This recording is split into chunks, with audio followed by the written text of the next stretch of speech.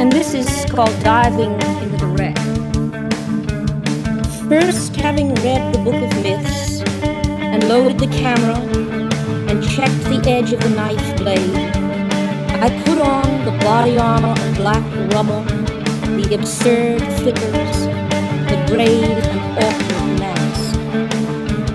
I'm having to do this not like Cousteau with his assiduous team aboard the sun-flooded schooner, but here alone.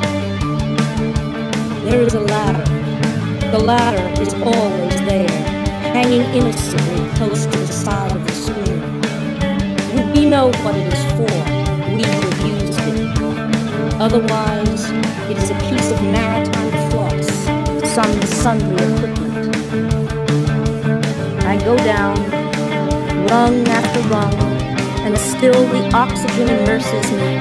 The blue light, the clear atoms of our human air. I go down.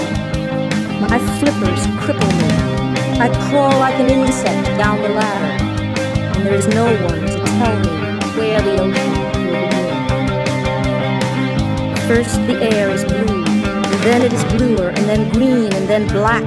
I am blacking out, and yet my mask is powerful. It pumps my blood with power. The sea is another story. The sea is not a question of power.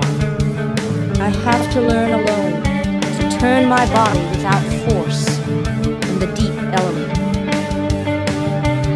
And now it is easy to forget what I came for among so many who have always lived here, swaying their crenellated fans between the reefs.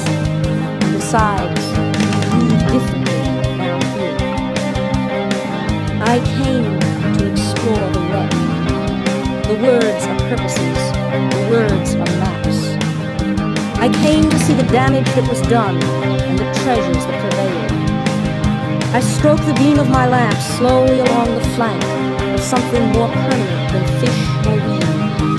The thing I came for, the wreck and not the story of the wreck, the thing itself and not the myth, the drowned face always staring towards the sun, the evidence of damage worn by salt and sway into this threadbare beauty, the ribs of the disaster curving their assertion among the tentative waters.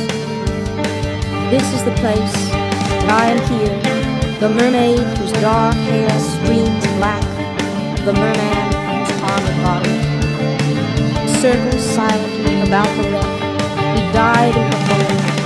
I am she, I am he, whose drowned face sleeps with open eyes, whose breasts still bear the stress, whose silver, copper, vermeil cargo lies obscurely inside barrels half-wedged and left to rot.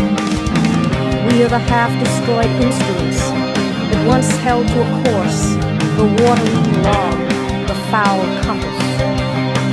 We are, I am, you are, by cowardice or courage, the one who find our way back to the sea, carrying a knife, a camera, a book of myths in which our names do not appear.